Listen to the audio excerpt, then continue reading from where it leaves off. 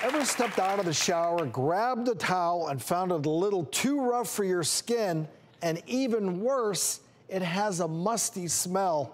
You'll love this doctor's prescription. I have a tip to soften and freshen your towels with just one thing, and it's distilled white vinegar. So what you want to do is pour half a cup of white vinegar in the fabric softener dispenser of your front load washer. It will automatically dispense during the final rinse cycle, leaving your towels softer, more absorbent, and free of any funky towel odor. That's good.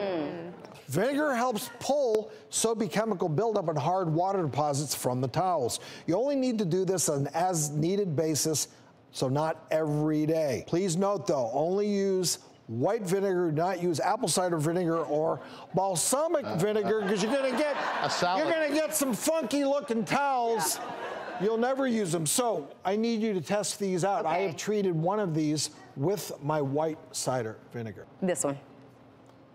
This is really soft. You got it. Yeah, it's this one. You can try too. I mean, and there's nothing worse too when you get out of the shower.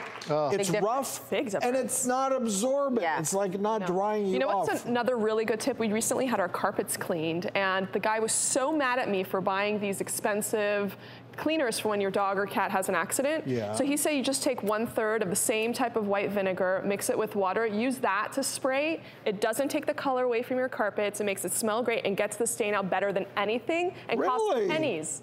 You heard it here.